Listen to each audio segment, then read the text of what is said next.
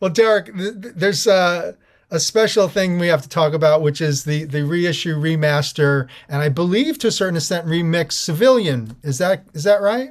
Well, it's not well. One song was remixed, "Heroes No More," which was not on the final album, but it's a remastered album, which was completely not completely, but kind of hidden in our repertoire and on the radar for a long time. A lot of fans who heard that, who knew that album, thought that we were kind of selling out, if you like, and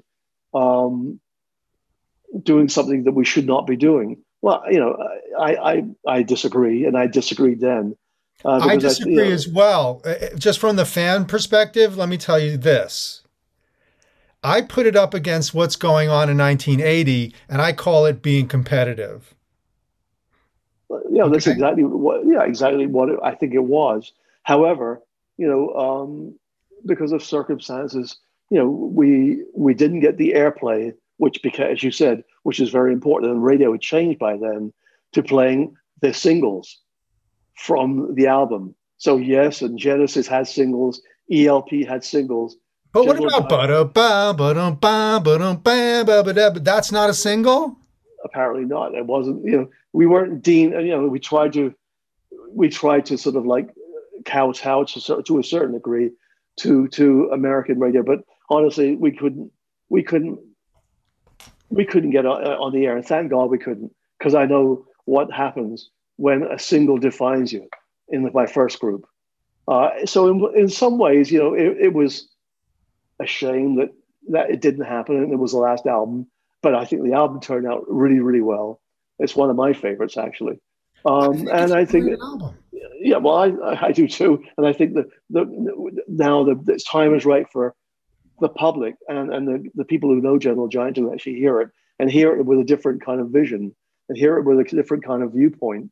And I still think like Inside Out is one of our best songs ever.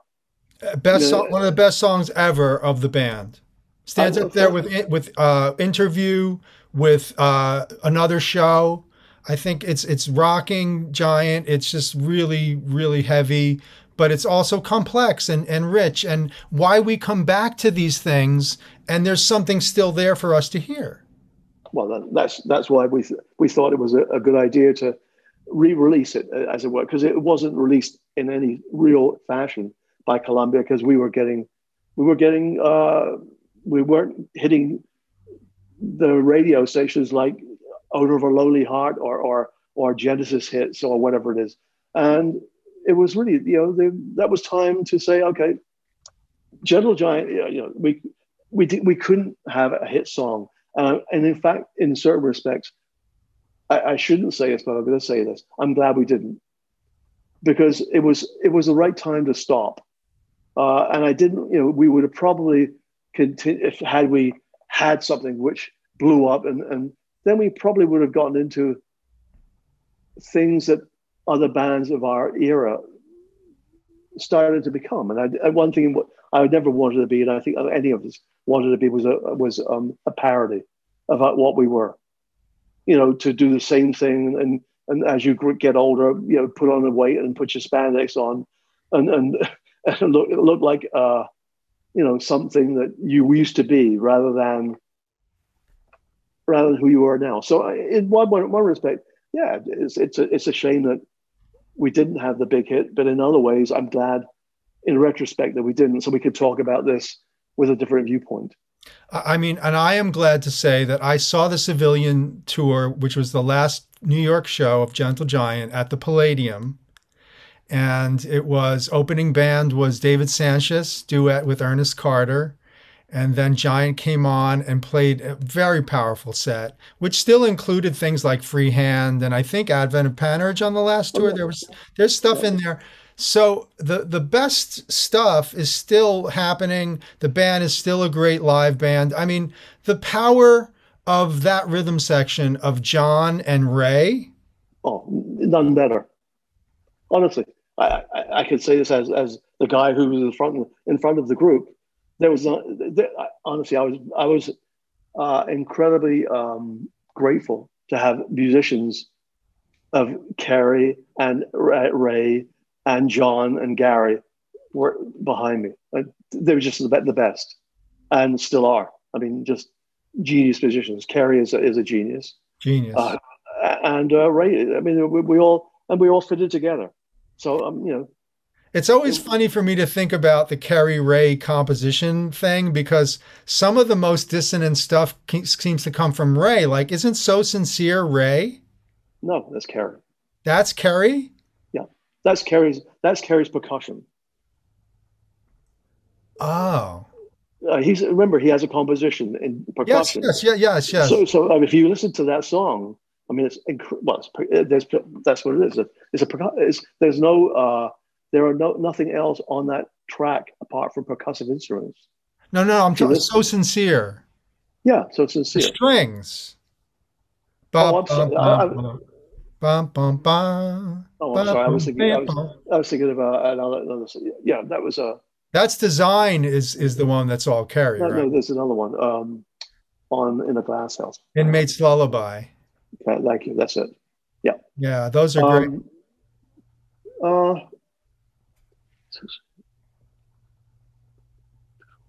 I think that was a combination. That was a combination of all three of us. So Sincere. I think there was the first part was Kerry. And then I think that was, I think Ray and Kerry came up with, I came up with a couple of things on that track. That was one of the several times we all got together with our various parts. That's what it sounds like, dissonant parts, and threw it all together and stirred it up and put it on a plate and said, this is it. It's a marvel for me. When I think of when it gets going after, and then the vocals are just, So Sin. Yeah. Sir. I mean, and John playing that. Yeah. Yeah, we talked about it because as a drummer, I said to him, so did you come up with that? He goes, no, that was Raymond. That was Raymond. And I had to go work on it. That was actually damn hard to play. That was really, okay, John. Let's do it that, and that was, John did actually go up, let me work on this one. Never missed it. No, never did. No. I mean, when he got it, it was like on the money every time. Unbelievable. And, I think that I challenged my listeners and my Gentle Giant friends and fans out there to listen to Civilian in the context of 1980. Not so much as that Gentle Giants end piece, but it comes out, and I like these kinds of lists, so indulge me for a second. Rush Permanent Waves, 1980. Yes, Drama. XTC Black Sea. Genesis Duke. Kate Bush, Never Forever. Police Zenyatta Mondada.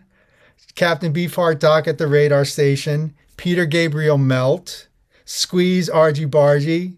Cure 16 Seconds. Adam and the Ants, Wild Frontier, Devo, Freedom of Choice, Stones, Emotional Rescue, Blizzard of Oz, U2 Boy, Stevie Wonder, Hotter Than July, B-52's Wild Planet, Ono Lennon, Double Fantasy, Gaucho by Steely Dan, Motorhead's Ace of Spades shows up, Bob Marley's Ending, Uprising, Springsteen, The River, Bowie's Scary Monsters, First Pretenders, AC/DC Back in Black, Remain in Light, Talking Heads, Prince, Dirty Mind, Clash, London Calling.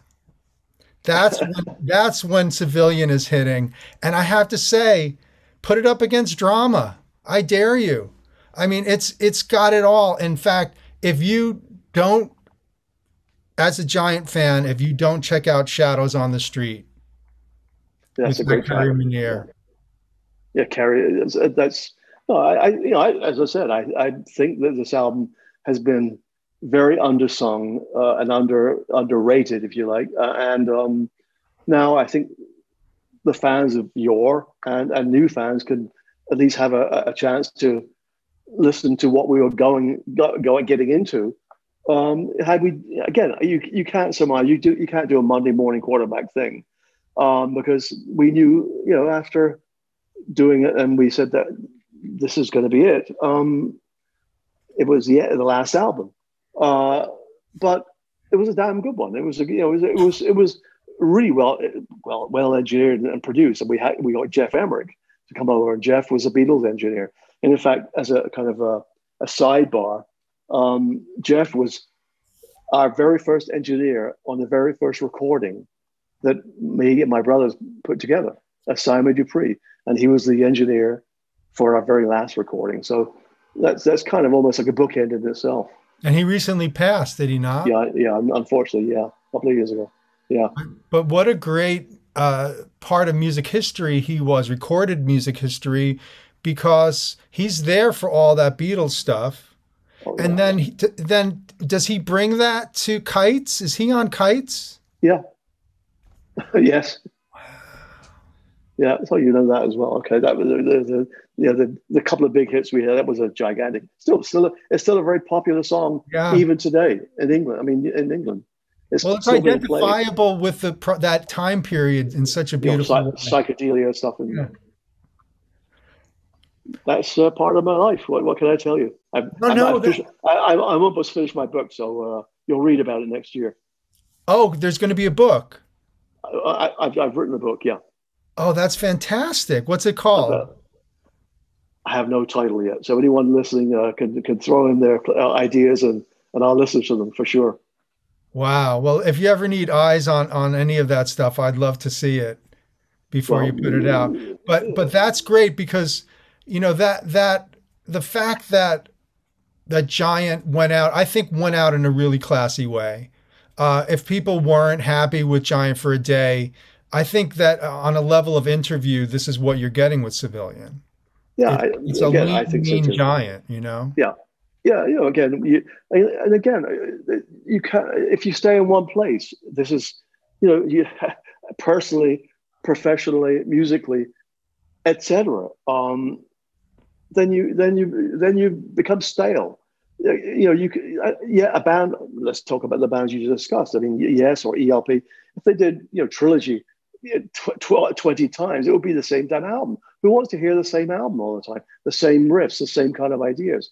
You know, no matter who you are, you've got to move on. You do move on. The years pass, the clock ticks. So, you know, you move on with other things that will influence you from outside or inside. So that's called progressive. And in fact, the new progressive, you know, for me, actually is very interesting about For Gentle Giant, which is a really interesting sidebar because we're working with someone who was very well known.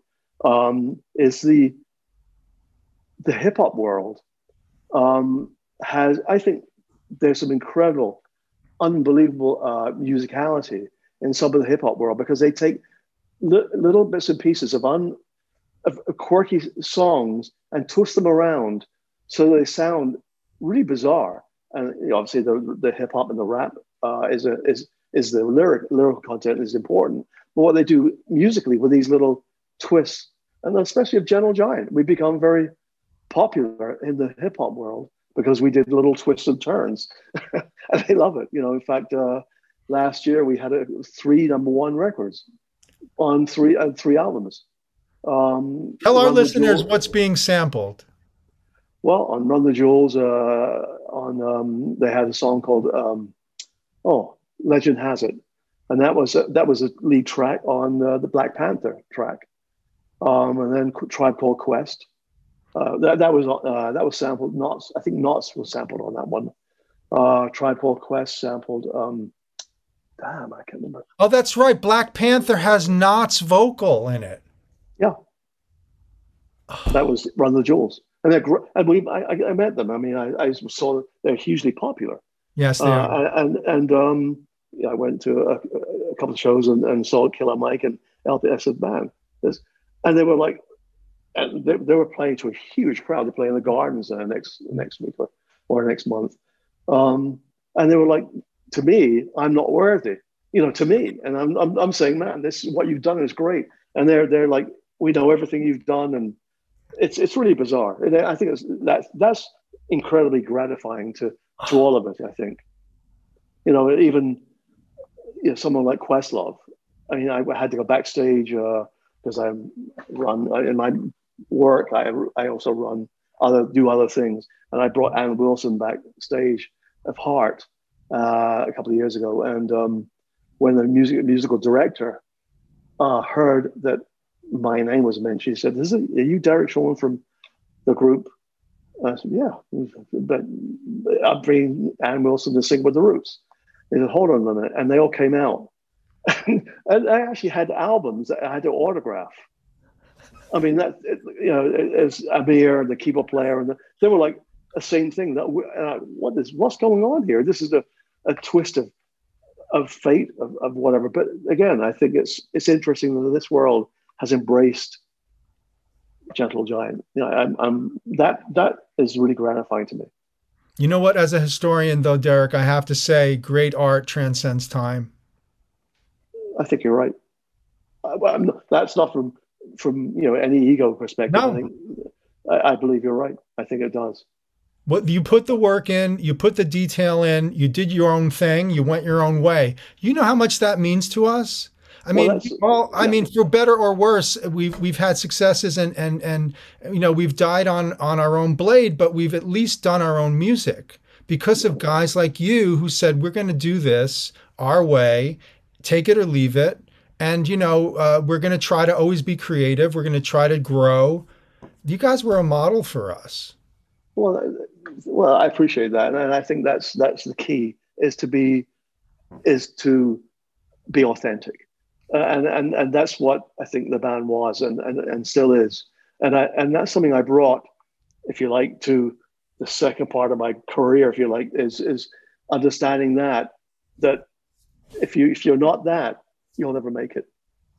You have to have some kind of authenticity to you to really be the biggest or the best or whatever that means. So that's just, you know, and anyone who's a follower and wants to be like somebody or sound like or be influenced by, then you know they're going to make a living, but it won't be the same thing. It won't last. That's really interesting. Yeah, because and also, please, you know, let me spout on here. You know, there's a fact that a computer can understand the analytics of a hit, you know, which is happening these days. You know, it's that won't last either because, you know, zeros and ones, there isn't soul and heart in it. That's so true. It's so true that the feeling in your music, the physicality of it, we lose that in electronica, don't we? I mean, there's a thing that happens that it doesn't translate the same way. Just the way I'd say seeing a band live is different from hearing a recording. Right. Yeah. I love what's happening. I love the ideas. I think they're fantastic. However, you know, we're flesh and blood, and you know, there's no getting away from that. And a working brain and your the blood going through your arteries, it still means a great deal. And what must you feel about now the fact that your music is being performed by young people and being performed at schools and being performed by professional bands like Project? I think it's I'm very grateful and bewildered and also happy that the music stood the test of time. I mean, I when we were doing it, that wasn't the idea. We did it for the day and for the hour and for the minute, not for next year or 10 years or 20 years or 50 years or whatever it is. And that's probably why it lasted. It's why it sounds, I guess, to a lot of people, still relevant. Yeah. You guys should have done more drugs. Well, if we had done that, you wouldn't have heard any music at all. You heard, you know, good fun and probably people laughing and snoring or God knows what else. But yeah, we didn't. Unfortunately, we were workaholics. Yeah, that's must have been. But you see, that's the kind of thing now that no one can take it away from you, and it's all on recorded. It's all tape. The tape don't lie, as they say. Well, I hope that's a good news.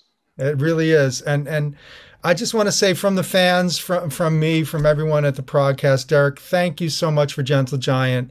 Thank you so much for Derek Shulman and for the whole Shulman clan. Thanks very much, man. It's good to speak to you. Yeah, All please, right, please give my best to Ray and to Phil I and will. In fact, Derek. I'm going over in a couple of weeks, and I'll see them, and say I'll I'll say what you said, and you gave me your best. Please, and if they ever feel like talking, I have open invitation to any of those gentlemen to come speak with me about this incredible music and the big impact you guys have had. I'll do that. Okay. Thanks very much, man. Thank you, Okay, everybody, for Greg. listening. Thank you, Ray. Thank you, Derek Shulman, and everybody. And we'll see you next time.